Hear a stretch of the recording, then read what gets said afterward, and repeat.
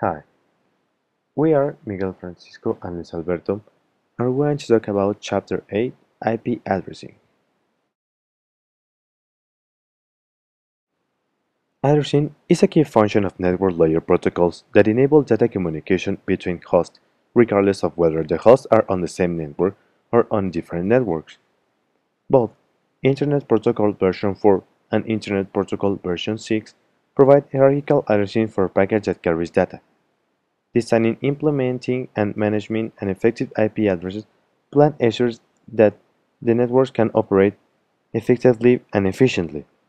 This chapter examines in detail the structure of IP address and their application to the construction and testing IP networks and subnetworks. To understand the operation of devices on a network, we need to look at addresses and other data the way devices do, in binary notation. Binary notation is a representation of information using only ones and zeros. Computers communicate using binary data. Binary data can be used to represent many different forms of data. For example, when typing letters on a keyboard, those letters appear on screen in a form that you can read and understand. However, the computer translates each letter to a series of binary digits of storage and transport. To translate those letters, the computer uses American Standard Code for Information Interchange, also known as ASCII. The IPv4 addresses are structured by a 32-bit binary numbers.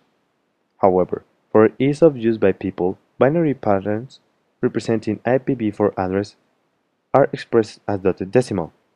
This is first accomplished by separating each byte of the 32-bit binary pattern called an octet with a dot.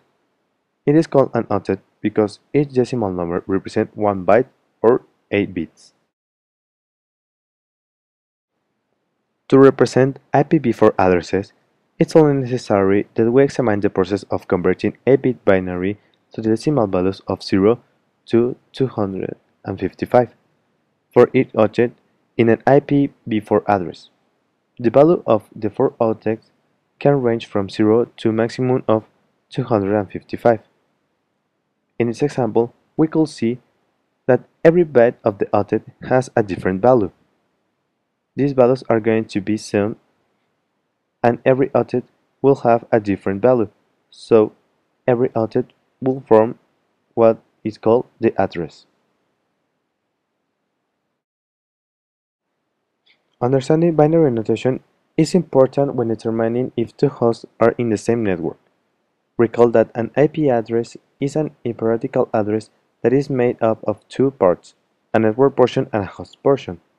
But when determining the network portion versus the host portion, it is necessary to look not at the decimal value, but at the 32-bit stream. Within the 32-bit stream, a portion of the bits make up the network and a portion of the bits make up the host. The bit within the network portion of the address must be identical for all devices that reside in the same network. The bits within the host portion of the address must be unique to identify a specific host within a network, regardless of whether the decimal numbers between two IPv4 addresses match up. If two hosts have the same bit pattern in the specific network portion of the 32-bit stream, thus the hosts will reside in the same network. But how does host know which portion of the 32 bits is the network and which is the host? That is the job of the subnet mask.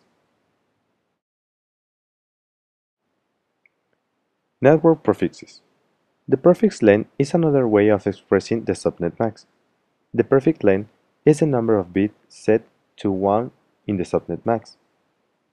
It is written in slash notation, a slash followed by the number of bits set to 1. For example, if the subnet mask is 255.255.255.0, there are 24 bits set to 1 in the binary version of the subnet mask. So the prefix length is 24 bits or /24. The prefix and the subnet mask are different ways of representing the same thing, the network portion of an address. Type of addresses. There are three types of addresses within the address range of each IPv4 network.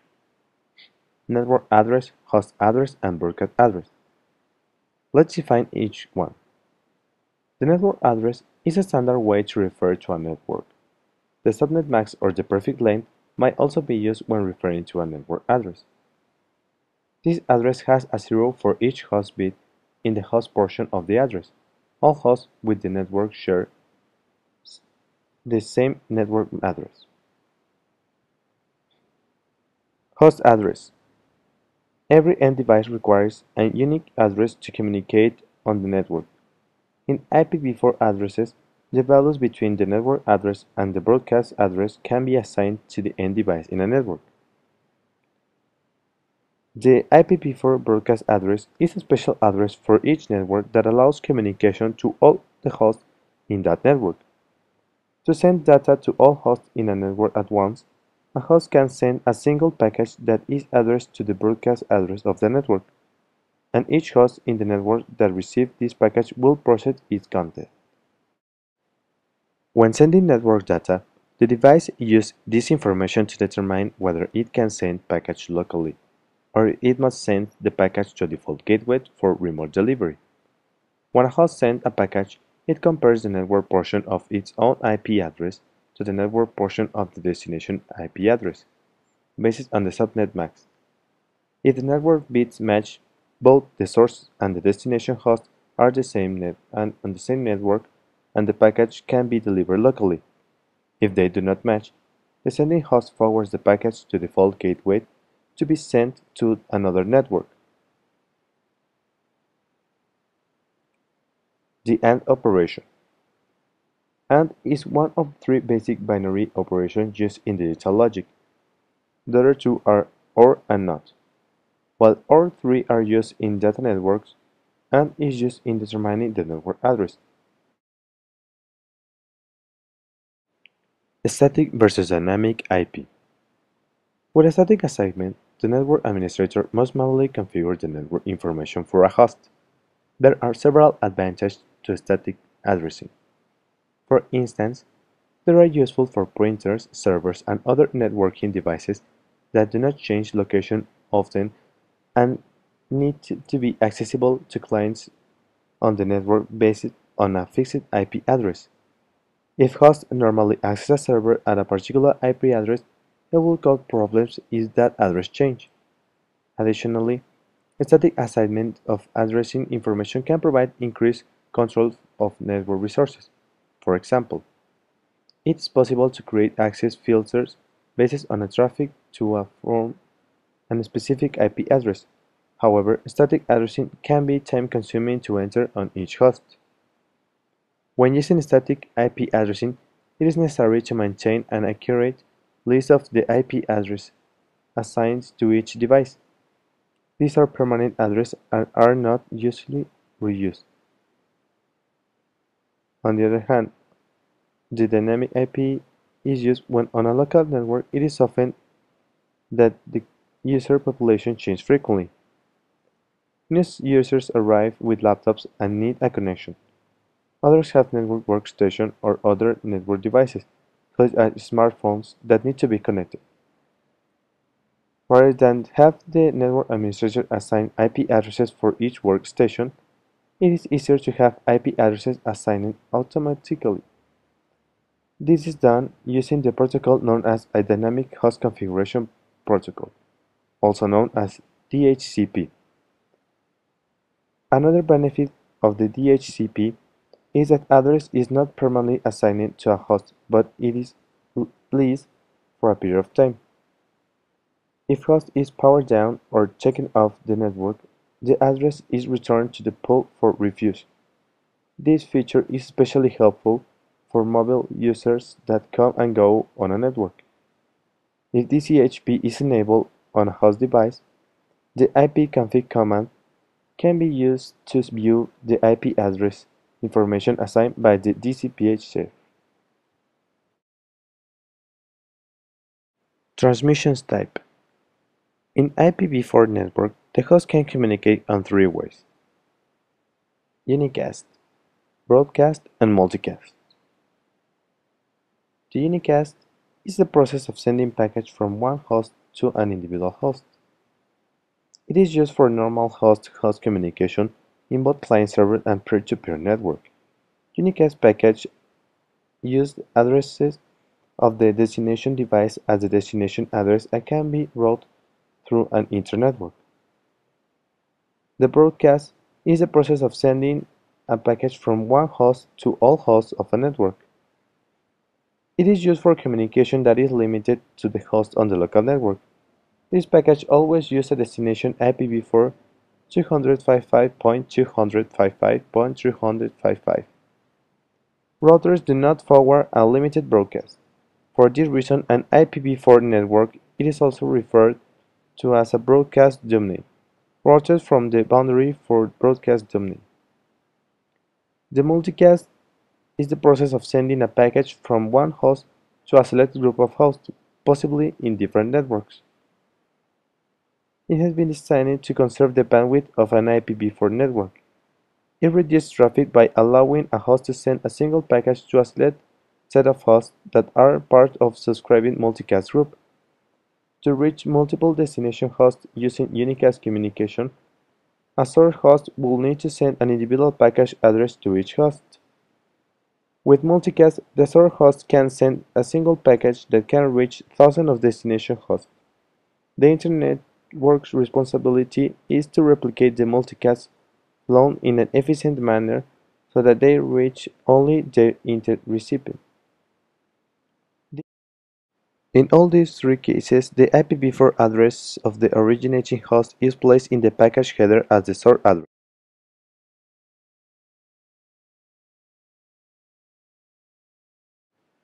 Public versus private. Also, most IPv4 host addresses are public addresses designed for use in networks that are accessible on Internet. There are blocks of addresses that are used in networks that require limited or no Internet access. These addresses are called private addresses. Hosts in different networks may use the same private space addresses. Packets using these addresses as the source of destination should not appear on the public Internet. The router or firewall device at the perimeter of these private networks must block or translate these addresses. Even if these packets were to make their way to the Internet, the routers will not have routers to forward them to the appropriate private network. The vast majority of the addresses in the IPv4 unicast host range are public addresses. These addresses are designed to be used in the hosts that are publicly accessible from the Internet. Even within this IPv4 addresses block, there are many addresses that are designated for other special purpose. Special addresses. There are certain addresses that cannot be assigned to host. There are also special addresses that can be assigned to host, but with restriction on how those hosts can interact within the network. These addresses are loopback, linked local addresses, testnet addresses, and experimental addresses. The loopback address creates a shortcut method for TCP/IP application and servers that run on the same device to communicate with one another. By using the loopback addresses instead of the assigned IPv4 host addresses, two servers on the same host can bypass the lower layers of the TCP/IP stack. You can also ping the loopback address to test the configuration of the TCP/IP on the local host. Any address within block will loop back the local host. No addresses within this block should ever appear on any network. The linked local addresses can be automatically assigned to the local host by the operating system in environment where no IP configuration is available. This might be used in a small peer-to-peer network or for a host that could not automatically obtain an address from a DHCP server. Linked local addresses do not provide services outside of the local network. However, many client-server and peer-to-peer applications will work properly with IPv4 local addresses. The testnet addresses is set aside for teaching and learning purposes. These addresses can be used in documentation and network examples. Unlike the experimental addresses, network devices will accept these addresses in their configuration. The experimental addresses is a block that are lists reserved for future use. Also establishes in the RFC 3313. Currently, these addresses can only be used for research or experimentation purposes, but cannot be used in an IPv4 network.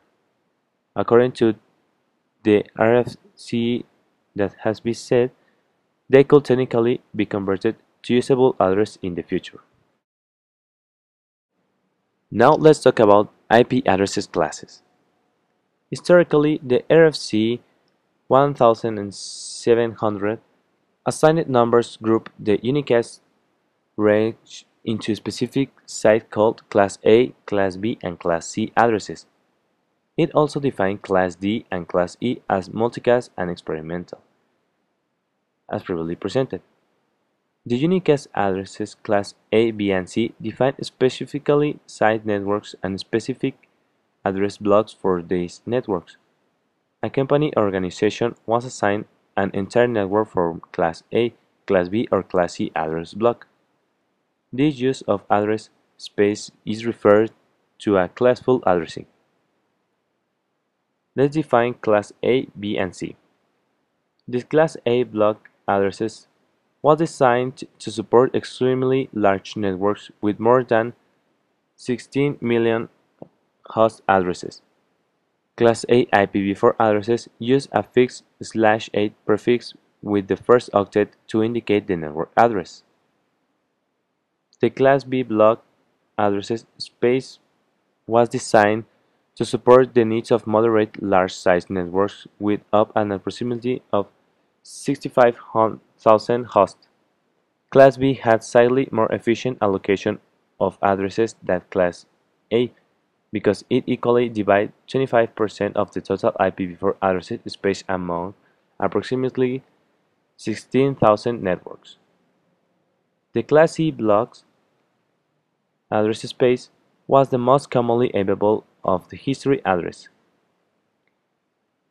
This address space was intended to provide addresses for small networks with a maximum of 254 hosts. Class C address blocks use a /24 prefix. Now let's define the IPv6 network addresses. The IPv6 is designed to be the successor to IPv4.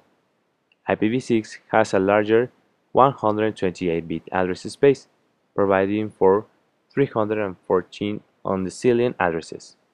However, IPv6 is much more than just larger addresses.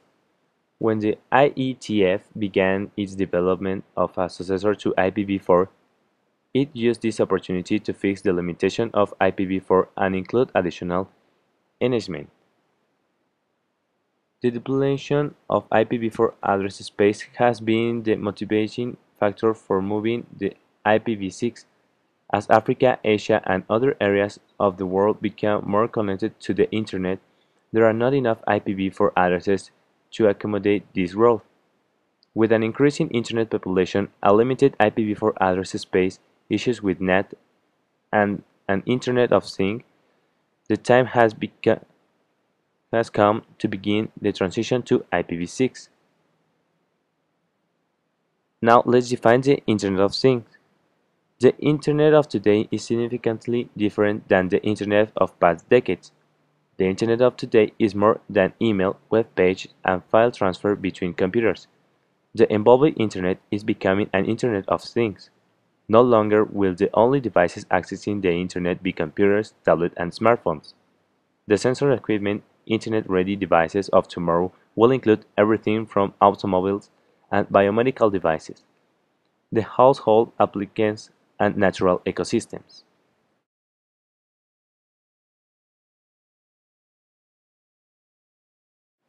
Protocols have tools. There is not a single day to move to IPv6. For the foreseeable future, both IPv4 and IPv6 will coexist. The transition is expected to take years. The IETF has created various protocols and tools to help network administrators migrate their networks to IPv6. The migration techniques can be divided into three categories. Dual stack.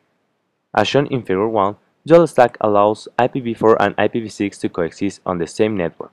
Dual stack devices run both IPv4 and IPv6 protocol stacks simultaneously. The other is tunneling.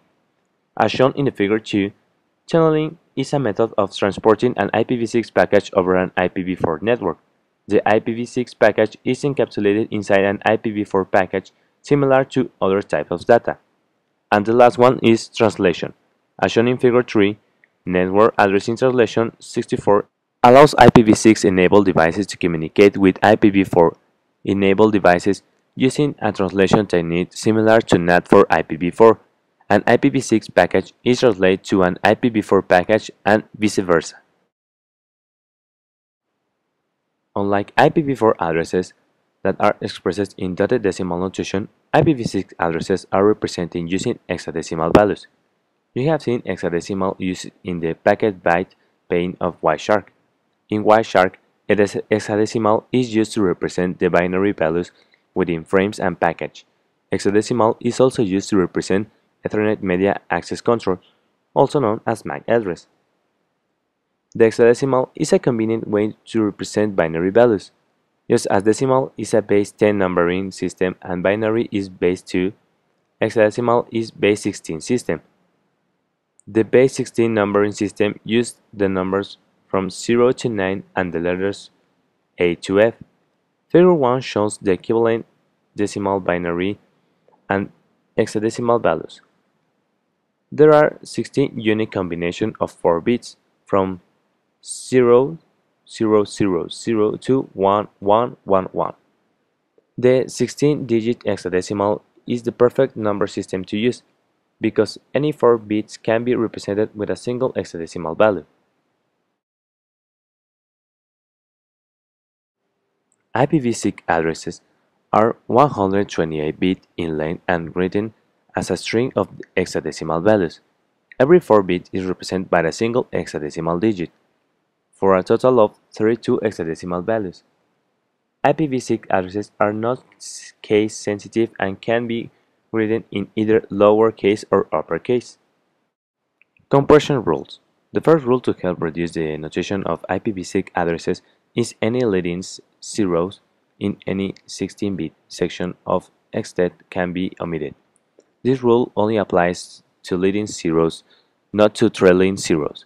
Otherwise, the address will be ambiguous. For example, the hextext ABC could be either 0ABC or ABC0. The second rule to help reduce the notation of IPv address is that the double colon can replace any single, continuous string of one or more than 16-bit segment consists of all zeros. The double colon can only be used once within an address, otherwise there will be more than one possible resulting address. When used the omitting leading zeros technique, the notation of IPv address can often be greatly reduced. This is commonly known as the compressed format. Type of communications. The IPv6 has the unicast. It is used to uniquely identify an interface on an IPv6 enabled device. As shown in the figure, a source IPv6 address must be unicast address. The multicast, that is used to send a single IPv6 package to a multiple destination, and the anycast. A package sent to an anycast address is routed to the nearest device having that address. Anycast addresses are beyond the scope of this course. Unlike IPv4, IPv6 does not have a broadcast address. However, there is an IPv6 all-node multicast address that essentially gives the same result. The IPv6 prefix is used to represent the prefix portion of the address. The IPv6 does not use the dotted decimal subnet max notation. The prefix length is used to indicate the network portion of an IPv6 address using an IPv6 address / prefix length. The prefix length can range from 0 to 128. A typical IPv6 prefix length for LANs and most other type networks is /64. This means the prefix or the network portion of the address is 64 bits in length, leaving another 66 bits for the interface ID or host portion of the IPv6 unicast address can have many different specifications. like global unicast. A global unicast address is similar to a public IPv4 address. These are globally unique Internet routable address. Global unicast address can be configured statically or assignably dynamically. There are some important differences in how a device receives its IPv6 address dynamically compared to DHCP for IPv4. The link local address are used to communicate with other devices on the same local link. With IPv6, the term link refers to a subnet. Link local addresses are confined to a single link. Their uniques must only be configured on that link because they are not routable beyond the link. In other words, routers will not forward package with a local link, source, and destination address. The loopback address is used by a host to send a package to itself and cannot be assigned to a physical interface. Similar to IPv4 loopback address, you can ping an IPv6 loopback address to test the configuration of TCP/IP on the local host. The IPv6 loopback address is all zeros except for the last bit, represented as $1/128. On a specific address. An unspecific address is all zeros address, represented and compressed as shown in the figure. It cannot be assigned to an interface and it only be used on a source address in an IPv6 package. An unified address is used as a source address when the device does not yet have permanent IPv6 address or when the source of the package is irrelevant to the destination. The unit local addresses have some similar RFC 1918 private address for IPv4, but there are significant differences as well. Unique local addresses are used for local addressing with a site or between a limited number of sites. This address should not be routable in global IPv6, and the embedded IPv4 is an IPv4 embedded address. These addresses are used to help transition from IPv4 to IPv6. To configure a router, most IPv6 configuration and verification commands in Cisco IOS are similar to the IPv4 counterparts. In many cases, the only difference is the use of IPv6 place of IP within the command. Just as with IPv4, configuring static address on clients does not scale to large environments. For this reason, most network administrators in IPv6 network will enable dynamic assignment of IPv6 address. There are two ways in which a device can obtain an IPv6 global unicast address automatically: statistical address configuration or DHCP-v6. The IEEE defined the extended unique identifier process that use a 48-bit Ethernet MAC address of a client and insert another 60 bits in the middle of the 48-bit MAC address to create a 64-bit interface ID. To create this, you divide the MAC address between the IOE and device interface. Insert the hexadecimal value FFFE in binary and convert the first two hexadecimal values of the OUE to binary and flip the U/B bit. To configure the link local address manually provides the ability to create an address that is recognizable and easier to remember. It can be configured manually using the same interface command used to create IPv6 global unicast address, but with additional pattern. You can verify the configuration with the commands show interface, show IP, or show IP interface brief.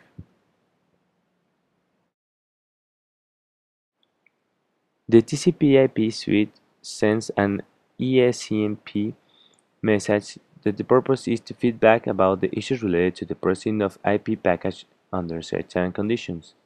It has host confirmation, destination service, and time extended and route redirection. You could also ping to test the ability of local hosts to communicate across an internetwork.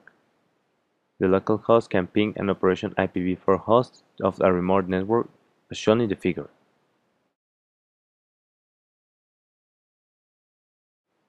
So that will be all for chapter 8. Thanks for watching.